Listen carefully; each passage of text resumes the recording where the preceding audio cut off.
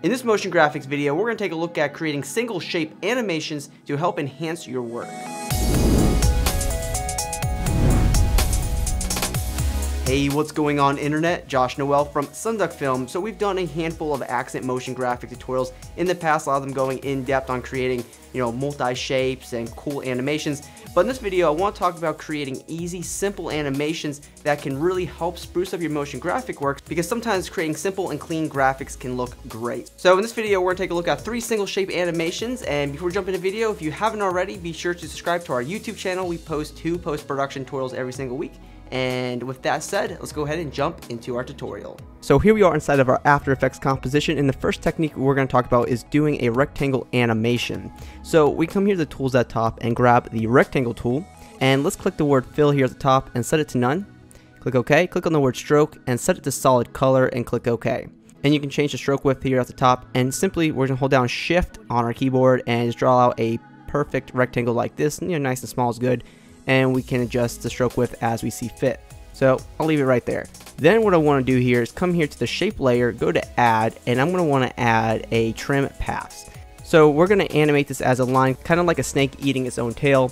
So what we'll do here is open up trim paths, and we will set the start percent all the way to 100%. We'll add a keyframe for it, and we'll move forward maybe to a second and set it down to 0%. So now we just have the line animating. And then we'll kind of go to maybe closer to the half a second point, add a keyframe for end, and we'll move to a second and a half and set the end percent to 0%. And now our rectangle will animate on like this, and it's a cool little shape animation. And that's simply what we'll do with our rectangle. And obviously the shape by itself doesn't look that good. So what we can do here is go to edit, duplicate, and we'll duplicate this rectangle. Grab the selection tool, and we can just move this around, duplicate it again, move it around, and we can simply just add a bunch of these duplicates around our composition.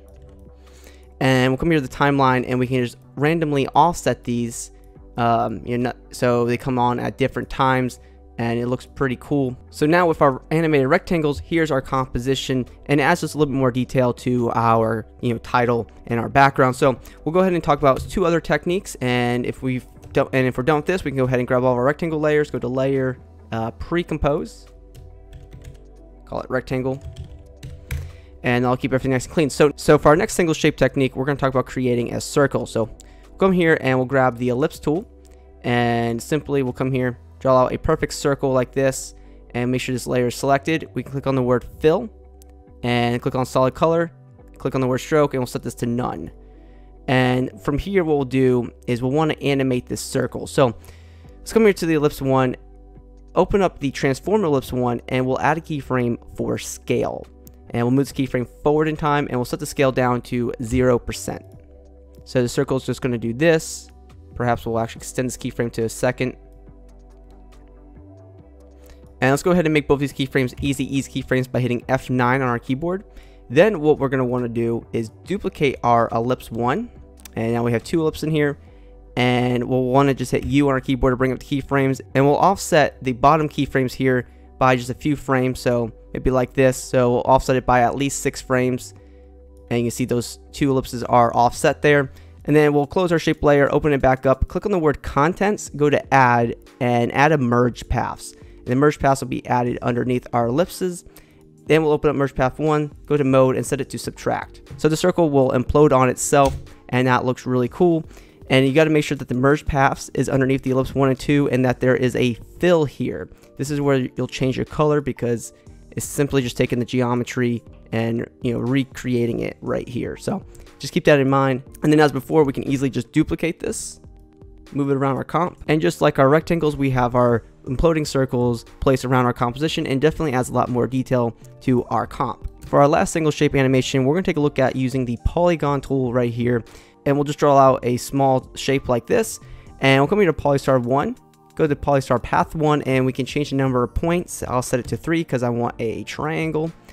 And there's that. And what I like to do here is go to the transform polystar 1, and I want to add a keyframe for scale, move it forward by a few frames, set the scale down to 0%. And then I'm going to let it stay up for maybe a half a second, add a keyframe for scale, and I'm going to animate it out, set it down to 0%. And I'll make all these keyframes easy ease keyframes by hitting F9 on my keyboard. Simply it's just going to pop in and pop out, and that's not what I wanted it to do. So I want to come here and add a keyframe for rotation, and I'm going to come here to the last keyframe and set it to 1x.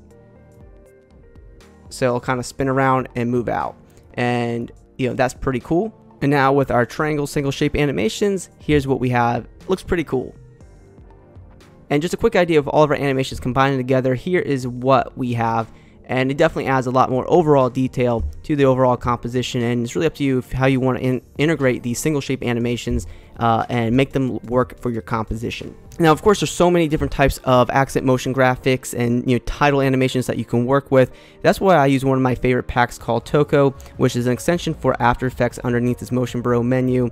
And simply what I can do here is quickly add our title to our compositions. So for example, I'm able to easily preview our title animations or whatever animation that we want, and I can apply it within a click. And this one template is added to any composition inside of After Effects, and I can easily change the colors and easily change the text and other parameters that are available. And out of the 1350 elements that are in this entire pack, you get one thing called shape elements, which are these pre-made accent motion graphics from single shapes to multi shapes. I can quickly preview something and apply it to our composition, and literally within a click I'm able to add our own accent motion graphics out of hundreds within this one pack. And if you want to learn more about Toco, you can check our links in the video description. It'll take you right over to the full 1350 plus elements inside of this one pack inside of After Effects. So that wraps up our single shape tutorial. I hope you found it helpful, and if you did find it helpful, please be sure to subscribe to our YouTube channel, SonduckFilm. We post 2 post-production tutorials every single week right here on the channel. You can also hit me up on my social media networks. Those links are in the video description, and always be creative.